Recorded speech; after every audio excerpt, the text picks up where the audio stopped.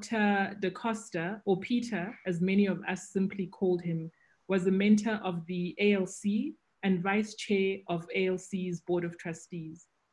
I know he was involved in several institutions and initiatives, but Peter was deeply committed to the core values of the African Leadership Center, particularly those of African-led ideas of change, the pursuit of excellence, youth agency, and independent thinking.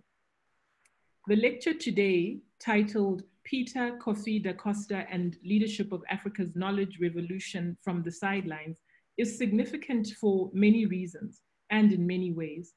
Today, the 18th of August, 2020, marks 1 year since Peter's passing and also coincides with the ALC's 10th year anniversary, which we celebrated a few weeks ago, but is a period during which not less than 120 young Africans have walked through the doors of the ALC, and many of those interacted with Peter in numerous ways.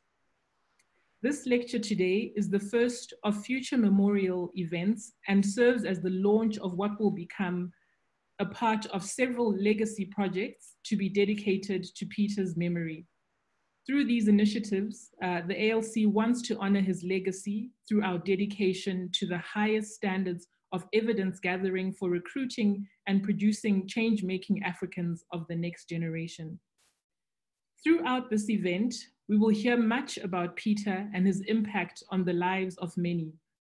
As we remember him today and throughout our work at the ALC, I especially remember him for his support and mentorship in my role as the director of the ALC, where he is very missed by all of us as staff members who benefited from his mentorship and guidance in many areas of our work and delivering the mission of the ALC.